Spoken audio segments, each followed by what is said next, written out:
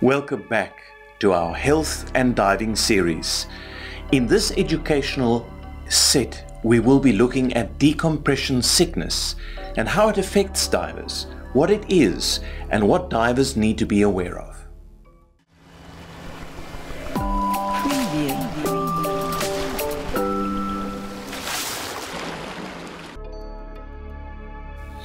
Let's look at decompression sickness as a hazard of gas uptake and elimination. It is one of the hazards associated with underwater diving, and it is the controlled or uncontrolled release of gas from tissues during the surfacing or decompression process that may cause the problem. Now, diving is a popular recreational pastime, and it's an activity that many practical applications are related to, not only recreationally, but also scientifically, commercially, and even military. While diving can be done safely, and it is, after all, essential for all divers, no matter what the reason for the diving is, it's important to understand that the underwater environment can be unforgiving, and problems may arise during a dive due to insufficient medical or physical fitness, improper use of equipment or inadequate management of high-pressure environments, and the release of that high-pressure environment during decompression. And that is what we want to be talking about now. Decompression sickness, otherwise known as the bends. Now, there are many manifestations of decompression sickness, but in order to put these things together and to make any sense of it, we need to understand it a little bit better and understand some of the physiological mechanisms related to decompression sickness.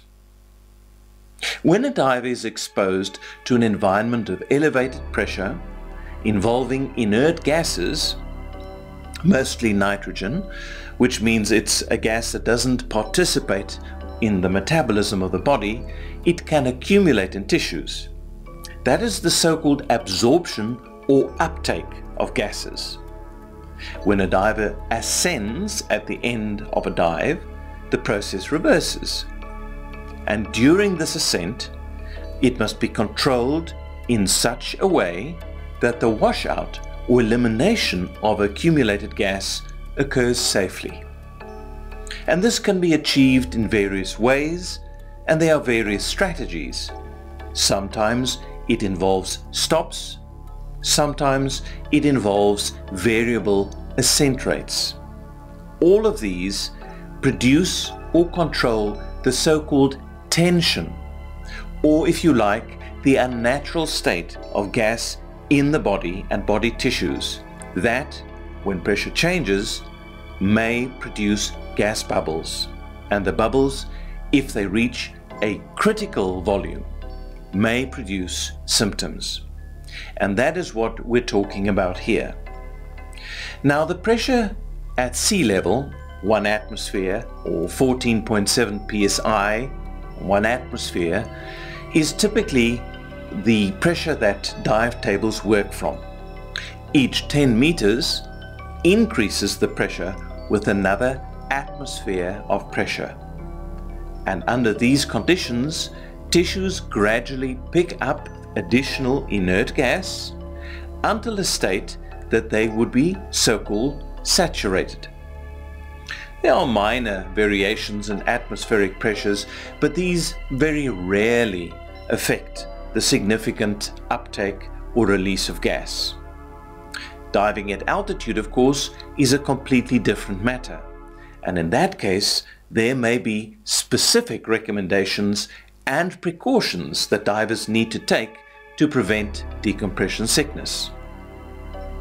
The pressure difference between the gas that's dissolved in the body and the pressure to which it is actually returning or being eliminated to is called the so-called gradient.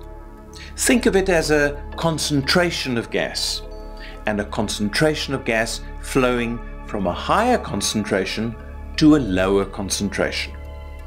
with minor changes or corrections, then the body is able to manage that dynamic very easily.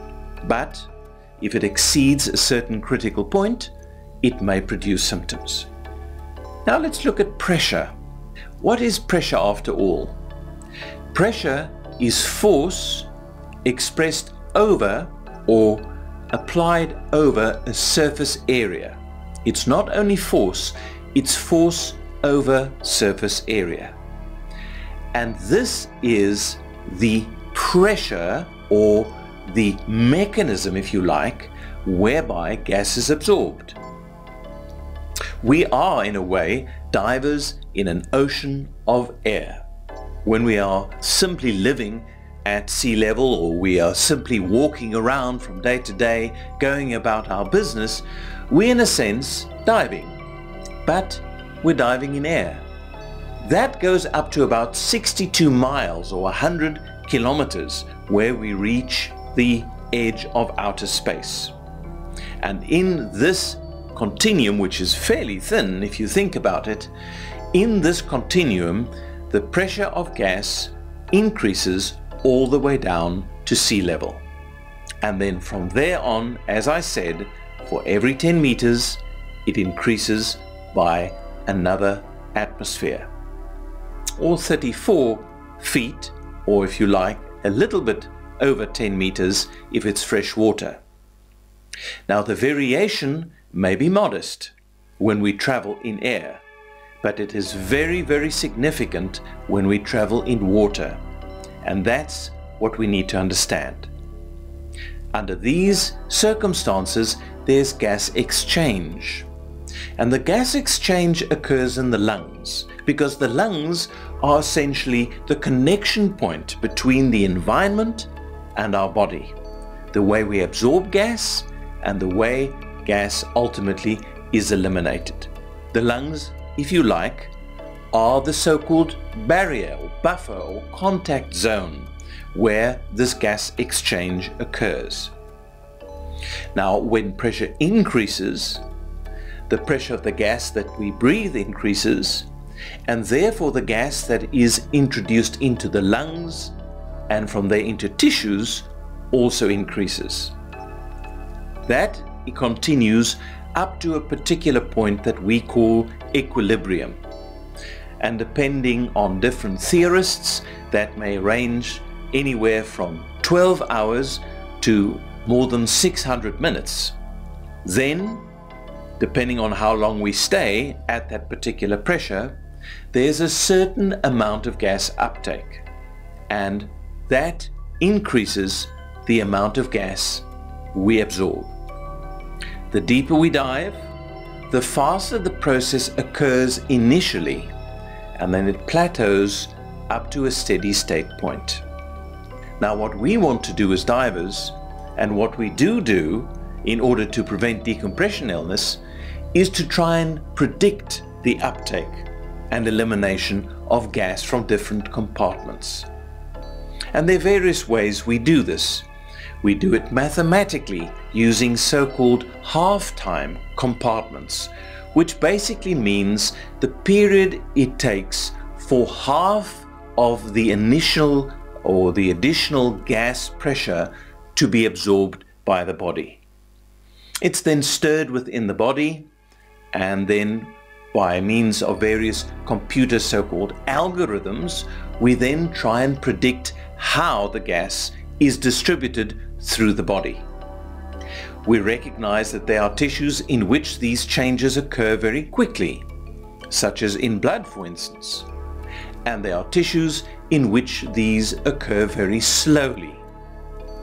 We tend to refer to these as compartments, but it's really an unnatural term. It's an artificial way of what we call modeling. In other words, making a complex physiological process simpler to understand. It remains, though, a mathematical construct. The fastest tissues, of course, are the lungs, because they are instantly exposed to changes in the pressure of gas that we breathe. Blood follows, and then the brain. The slowest being the ligaments and cartilage. The ability of gas uptake in tissues such as fat is relatively poor because it's poorly perfused, and also fat isn't particularly important as far as body function goes, and therefore the uptake of gas in fat is not necessarily important in and of itself. But gas tissues are lying next to each other, and fatty tissues may lie adjacent to tissues that are very vulnerable to gas uptake. And all of these things need to be considered when we work with diving algorithms. So, let's just give an example. In a dive that is about 5 minutes, in those 5 minutes, a tissue compartment that has a half time of 5 minutes will be saturated or will be exposed to an increase in gas concentration of about 50%. And with every additional 5 minutes, half of the remaining absorption will take place. In other words, the steepest portion of the uptake is in the beginning, the first 5-minute period. And that's why fairly short dives often allow us to return to the surface virtually without thinking about stopping. But when we go deeper, when we dive longer, when we dive on different gases, then this process may be slower and it may change, and we need to now accommodate different tissues and their uptake rates. And this is called, as we get to know it, half-times. Half-times or tissue compartment half-times. That is the process in which gas is taken up into theoretical tissue compartments. And we can invent as many tissue compartments as we like. And over the years, the past century or more, there have been different ways in which people have tried to model or predict the way in which gas is absorbed. And that is what decompression theory is all about. It's about this process of absorbing gas and ultimately eliminating gas. Now we work on 6 so-called half-times for a complete absorption of gas. So if we have a 5-minute half-time, it will take 6 times 5 minutes for the complete absorption of gas in that particular compartment to occur. The driving force being the pressure of the gas. Now in recreational diving, we refer to this as so-called bounce diving. In other words, we don't pretend to stay at depth so long that all the tissues absorb all the amount of gas that they possibly can. There are forms of diving in which this is done, but this is more in the commercial sector, which is then called saturation diving. With bounce diving, however, we need to keep track of different compartments of the body and the degree of saturation that occurs in each of these. Bubbles do not always cause problems even when they do occur, but if the degree is higher or the supersaturation is greater, signs or symptoms of decompression sickness can occur. And by the way, we often tend to lump signs and symptoms together. The difference is technical in some respects, in that a sign is something another person can see. A symptom is something that you complain of. But the signs are something that are objective. Someone limping, for instance, would be a sign. Someone complaining about not being able to stand would be a symptom. Now, it's important for us to understand that we cannot visualize bubbles in the bloodstream. We can use different indirect techniques so as to visualize them using Doppler, which is a way in which we actually use either sound waves, to measure the approaching or receding gas bubbles in blood vessels to predict so-called decompression stress, and those may be used to determine the relative aggressiveness or amount of conservativeness of a particular dive profile. But the fact that there may be bubbles detectable in these mechanisms does not necessarily guarantee that decompression illness will occur or not. What we can say is that if no bubbles are visualized within the heart, the chances of bubbles are relatively low. And that is one of the ways in which dive tables have been developed. Now, we don't want divers to not believe that their tables or computers are helpful. Of course they are, and for the most divers. But we also want to tell you that your dive tables are not necessarily applicable to every diver on every dive. And therefore, we want you to know that in addition to taking care of yourself, maintaining hydration, and doing all the other safety practices, even divers that follow their dive tables may develop decompression illness. As we go through the following chapters, we'll be talking about different aspects of decompression illness and how to understand how this interacts with the body. Follow us with the next episode. In the meantime, join us on this channel, subscribe, follow us on Twitter, give us your comments. We welcome them and would